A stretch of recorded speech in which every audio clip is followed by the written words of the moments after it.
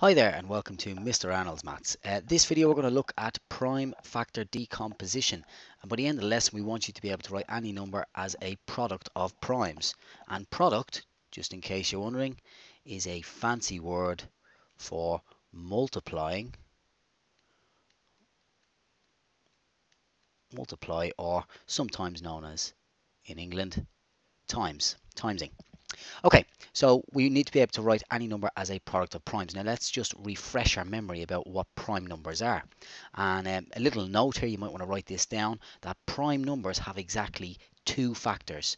Now if you want to maybe think about what we did in the last video where we talked about areas, sorry, not areas, in the last video we talked about factors. Prime numbers are very special because what happens with prime numbers is there's only one way we can make a rectangle with that area. So for example, I know 7 is a prime number, and that's because essentially there's only one rectangle I can make that has a area of 7, and that's if the length was 7 and the width was 1.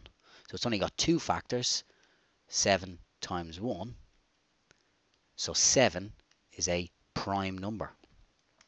Let's see if we can think of another one. Another one I know of, let me get my rectangle tool out. Another one I know of is 13. 13 is also a prime number. 2, 4, 6, 8, 10, 12, 13. So the only way to do a rectangle with an area of 13 units, 13 units squared, is if one side is 13 and another side is 1. There's no other way we can make a rectangle that way. So 13 times 1 are its factors, which means that 13 is also one of these very special prime numbers. Now I've got a little challenge for you. So you might have some squared paper, or you might be able to work it out in different ways. But suppose I was to give you a 100 square. Here's my special 100 square. What I would like you to do is see if you can find as many prime numbers as possible. And when you do, so for example, if you find a prime number, why don't you shade it in and see if you can spot anything? Is there a pattern or not? Maybe there is, maybe there isn't. So we know that 7 is a prime number. I could shade that in. Another prime number we identified is 13. And there are many, many more prime numbers in here. It's up to you to see if you can find them. I'm going to give you some of them though. So some of the primes that we're going to be using here are written below. So 2 is a prime number, 3, 5, 7, 11, 13, 17, 19. And if you don't believe me, see if you can make a rectangle in more than one way for an area of 2, 3, 5, 7, 11, 13, 17 or 19. If you can, please do let me know. Now there's a very, very special fact about prime numbers, or about numbers in general, and that's every whole number bigger than 1 can be made by multiplying primes. So prime numbers are essentially the building blocks of all numbers, because every number bigger than 1 can be actually made up by using primes. So suppose I have a level 6 question and I'm asked to write 15 as a product of primes. We can use what's called a factor tree. Okay, so what we do is we start with 15 at the top of our tree, and I think to myself, is there two numbers I can multiply together to make 15? Well, you might say to yourself, yeah, I know two, 1 and 15. 1 times 15 is indeed 15, but that hasn't made the problem any simpler at all, because, well, I still have the 15 here, and I could say that's 1 and 15. 1 times 15 is 15, and I could go on and on and on forever. 1 times 15. Now I don't want to do that. That's not helping me find any prime numbers that make up 15. So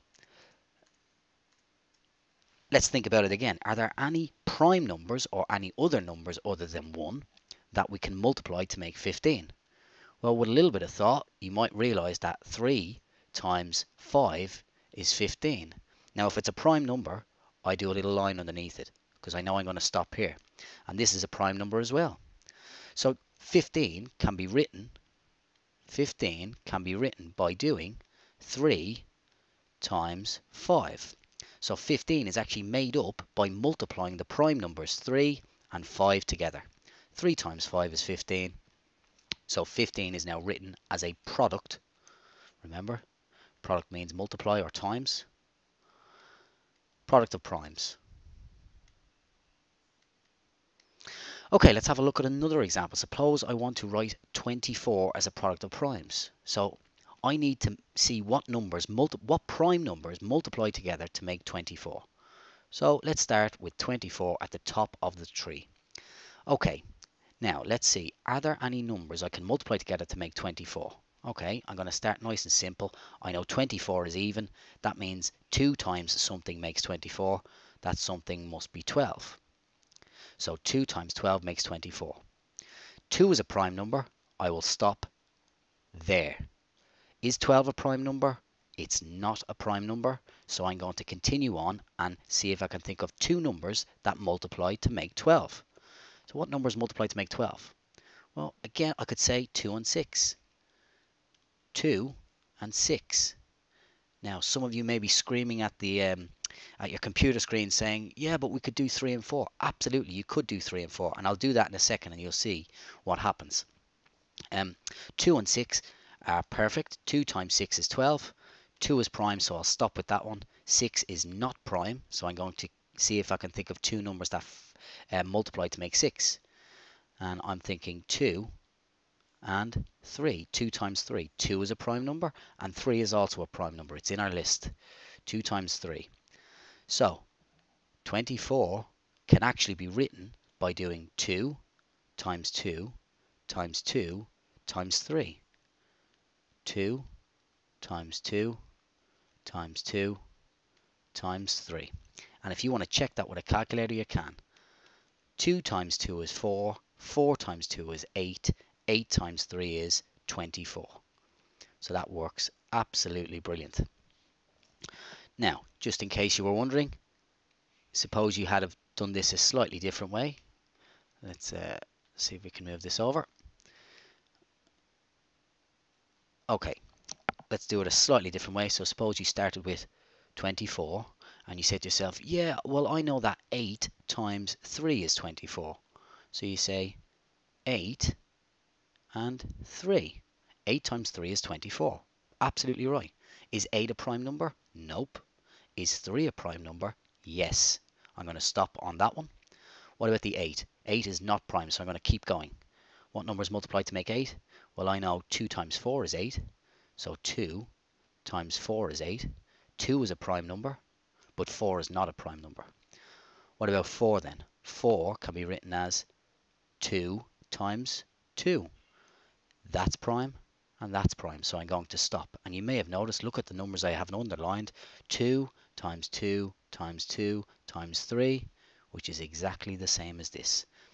So it's uniquely written by doing 2 times 2 times 2 times 3, and it doesn't matter which way we do it, we will always get the same answer. Let's have a look at example 3. Now you may want to pause the video and have a go yourself at this stage. I'm going to continue on. Okay, I want to write 40 as a product of primes. Remember, product means multiplying together. So 40. I need to multiply some prime numbers together to make 40. So start with the number you've begun with, 40. And think of 2 numbers that multiply to make 40. Doesn't matter what they are. Any 2 numbers at all. How about, well, 4 times 10. 4 times 10 is 40. Is 4 prime? Nope. Is 10 prime? Nope. So I'm going to have to keep going with both of these. What about 4? 4 can be written as doing 2 times 2. 2 times 2. Well, 2 is a prime number. And the other 2 is a prime number. So I'm going to stop here with these. But 10 I haven't finished yet. 2 numbers that multiply to give me 10 are 2 and 5. 2 times 5 is 10. 2 is prime and 5 is prime. So 40 must be equal to 2 times 2 times 2 times 5. 2 times 2 times 2 times 5. And let's see if this works. 2 times 2 is 4. 4 times 2 is 8. 8 times 5 is 40. So that works a treat as well. Alright, final example. 45 as a product of primes. So 45 as a product of primes. I'm thinking you can be fancy with this one. I'm going to say 9 times 5. You could have done 15 times 3 as well. 9 and 5 are perfect. Is 9 a prime number? Nope. Is 5 a prime number? Yes. So draw a line under it. 9 is not prime, so I'm going to keep going. What numbers multiply to make 9? 3 times 3. 3 times 3. 3 times 3. Okay, does this give me a... are we finished?